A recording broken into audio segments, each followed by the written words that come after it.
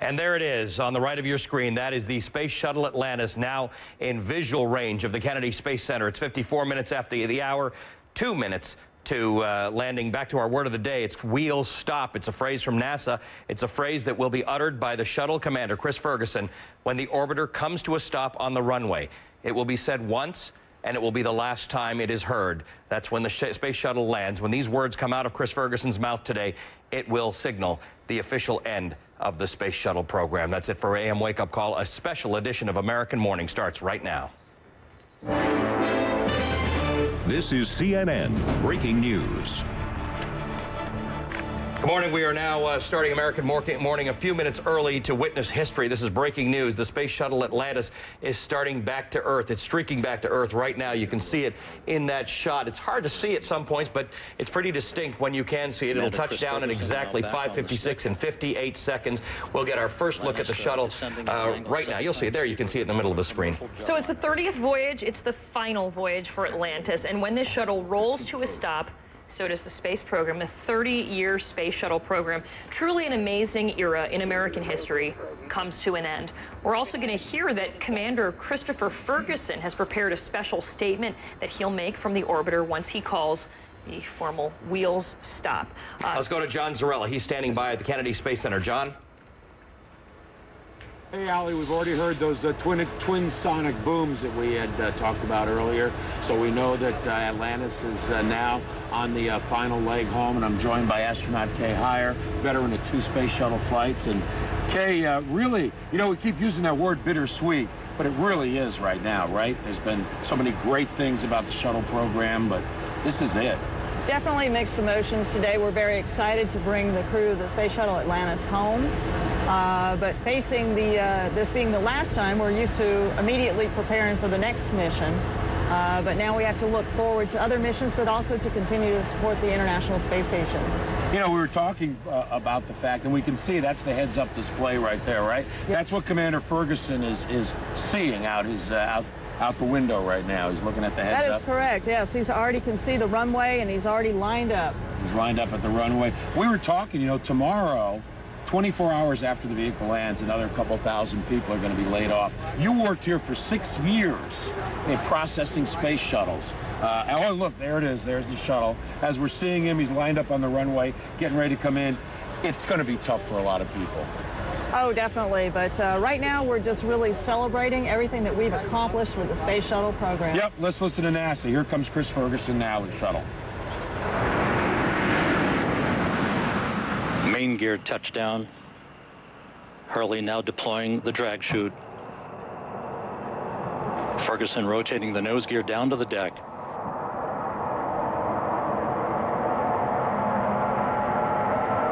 Nose gear touchdown. Having fired the imagination of a generation, a ship like no other, its place in history secured, the space shuttle pulls into port for the last time. Its voyage at an end.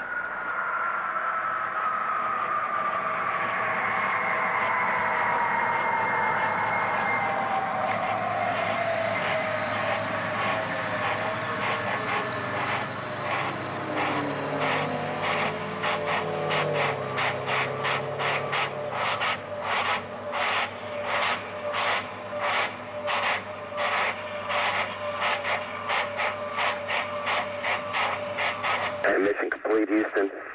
After serving the world for over 30 years, the Space Shuttle's earned its place in history and it's come to a final stop.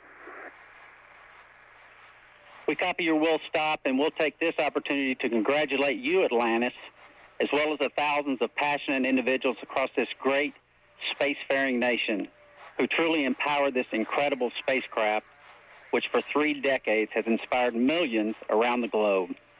Job well done, America. Hey, thanks, Butch. Great words. Great words. You know, the Space Shuttle's changed the way we view the world, and it's changed the way we view our universe.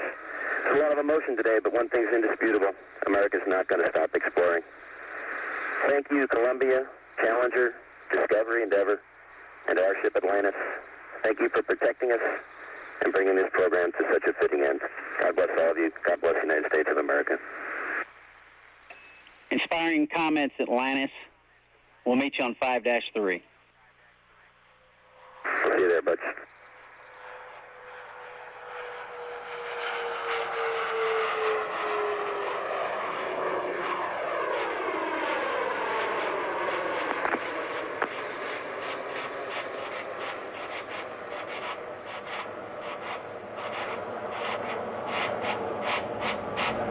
So you're looking at the end of an era, really, the 135th flight of the Space Shuttle program. And you could hear it in the voice of the commentators from NASA out of Houston, Mission Control, just talking about inspiring a generation, serving the world for 30 years. Job well done, America. It really is. It's a sad time. It's sad, hopeful but sad. Hopeful but sad. And there are a lot of people watching this knowing that it is a cooperative effort with many countries at a time when there's been a great deal of turmoil in the world. The Space Shuttle has been something that has brought the efforts of a number of nations together. John Zarella standing by at Kennedy Space Center. John, I got to tell you, you've covered a lot of these things. What did it feel like watching that come in for the last time? Yeah, you know, I was listening to Rob Navius, the voice in Houston, and he got choked up there at the end, and he had some really great words to say, and you know, just watching it, I say to myself, well, that's it. But we've always said, Kay, there'll always be another launch to come and cover. There'll always be another landing to come and cover. Not anymore. Well, at least not any more space shuttles. But I would say stay tuned. It's going to take us a little while. We're still working on it, but keep watching. We'll be launching again. We're going to stay in the business. As they said, the United States is not out of the space business. Absolutely. We've proven for 30 years that we know how to get to low Earth orbit. We built this fantastic International Space Station, and it's going to keep operating at least through 2020, conducting research in this incredible laboratory with the microgravity environment of space that we cannot replicate here on Earth. So we're going to still explore and research there. But we've proven that we know how to get to low Earth orbit. Now so the next step is we need to go beyond low Earth orbit. Absolutely. And that's going to be the challenge for you and the rest of the folks at NASA. So, Allie, Kieran, as we see Atlantis sitting there on the edge of the runway, it is in fact over for the Space Shuttle program. That's John. Thank you for that. We want to get the take of what it's like in Houston at Mission Control, where it's obviously a very bittersweet day for them as well. Ed Lavandera is standing by. Hi, Ed. As we know, what about 2,000 shuttle workers getting their pink slips perhaps as early as tomorrow? Well, that is, you know, the transition, as a lot of people here talk about it. But this is a spectacular moment here in Mission Control. A lot of the men and women who've been working on this mission, standing up, a lot of handshakes. And as the shuttle landed just off to the right here, you guys can't see it, but there's a viewing room, and it's basically filled this morning with a lot of the families of the men and women you see down in here. And as the shuttle touched down just a little while ago, you could hear the eruption of applause. There's also several hundred people outside the Mission Control building here watching this on the grounds. The viewing area had been set up for a lot of the Johnson Space Center employees. A lot of these men down here you see holding little cameras, little iPhones, what have you, kind of capturing these final moments of the space shuttle for these people who have worked so closely, mostly behind the scenes. You know, the astronauts get a lot of the glory, but it's these folks down here who work on these shuttle missions tirelessly around the clock, especially when they're in orbit around the world. A lot of these people, you know, take great pride in the work that they've done over the last 30 years. So emotional moments for here.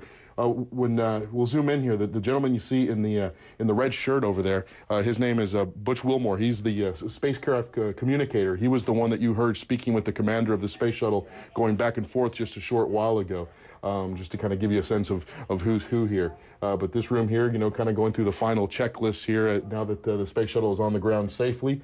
And the other thing that is interesting, you can't see it, but there's they have 3 large monitors here in Mission Control. And in the middle monitor, right there in the room, they have, for each shuttle mission, there's a patch that is designed for each of these crews. And we've seen it flashing, all of the different space shuttle mission patches flashing across the screen. You know, many of these people are veterans of many space shuttle missions. So, you know, kind of a tribute to all of the space shuttle missions that have been controlled out of here in Mission Control in Houston. Allie and Kieran, back to you guys. All right, Ed, thanks very much for that. And we want to welcome you again to a special edition of American Morning where we're covering the landing of the final space shuttle. It is 6:04 here on the East Coast, 5:04 at Mission Control in Houston, where they're really saluting the end of an era and the astronauts who made it a success. If you just joined us, the final voyage of the Space Shuttle program is now over. Atlantis flawlessly touched down on time at Kennedy Space Center just minutes ago. Here's the historic moment.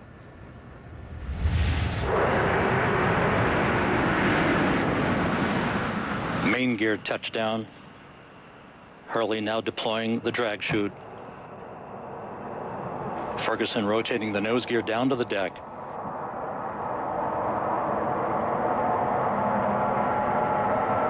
Nose gear touchdown. Having fired the imagination of a generation, a ship like no other, its place in history secured, the Space Shuttle pulls into port for the last time. Its voyage at an end.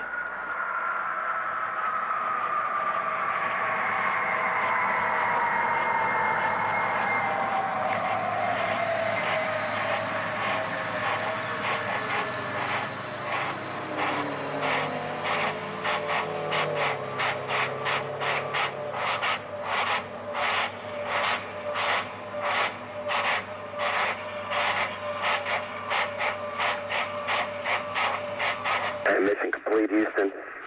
After serving the world for over 30 years, the Space Shuttle's earned its place in history and it's come to a final stop. We copy your will stop, and we'll take this opportunity to congratulate you. An end of an era. The congratulations taking place. And, you know, with the end of the shuttle program, this is a really actually controversial topic for a lot of people who cover it, because now we're reliant on our former Cold War rivals, Russia, who have obviously been partners in our space exploration. To get astronauts to the space shuttle and up and down. Is $64 million per astronaut for us to get to hitch a ride up to space until we develop something else or decide what we're doing. And there's a commercial space program in development, but it'll still be a couple of years before they can. They say it'll be a lot more economical than doing it on the space shuttle, but it is a couple years away. Yeah, bittersweet time. I do have some people saying, why are we saying it's the end of the space program? It's the end of the shuttle program, to be sure. And we don't have certainty as to what the space program is going to do after this. All right.